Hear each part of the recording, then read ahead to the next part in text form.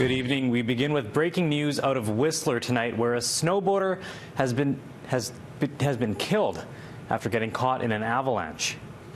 Whistler Blackcomb says 2 people were snowboarding in a restricted area above Lakeside Bowl on Blackcomb Mountain when they triggered a Class 1 avalanche. Ski Patrol responded, taking a 42-year-old woman from Australia to the Whistler Healthcare Center, where she was pronounced dead.